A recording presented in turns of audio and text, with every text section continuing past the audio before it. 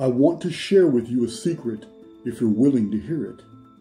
Under cover of moonlight, they assembled, all approaching the seers of the grove, doing so in silence. The most holy place, a stone altar, a dolmen, sacred circle of trees. The ancient Israelites were a loosely confederated people of ancient Syria and Canaan related to the Hurrians, an Amorite group.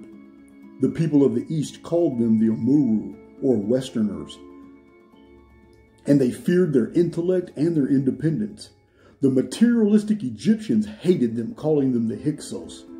To the south, the people of Edom, later to be known as the Jews, envied and despised the Israelites, a hatred that continues today.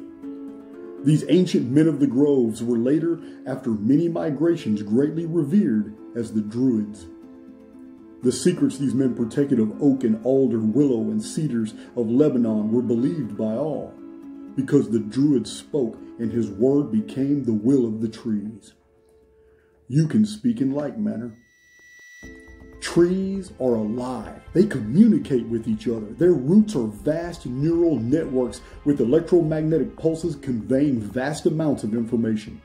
A tree knows what the forest knows. It feels the signals passing through the deeper waters, the messages contained in rocks. The tree feels the skies by 10,000 resonators we call leaves that feel the vibrations carried from afar. If you were the Druid, then you would find a quiet place. You would find your tree.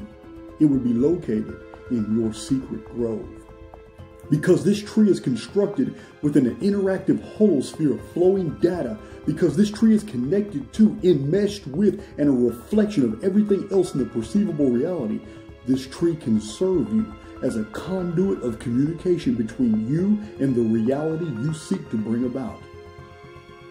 The world of phenomena is magically responsive.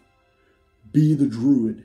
Speak those things you seek to experience to your tree, and know it is certain that these thought constructs will be absorbed into the holographic essence of the tree itself, flow through its branches, to emit through the air and travel at light speed through underground signals to every point of living geometry in your reality tunnels. What you speak as true to the tree will assume to be true and become a powerful broadcaster of your intent. We live in the simulacrum, and this environment has nodes of activity that serve as tools. I assure you, my friends, there is power in the groves.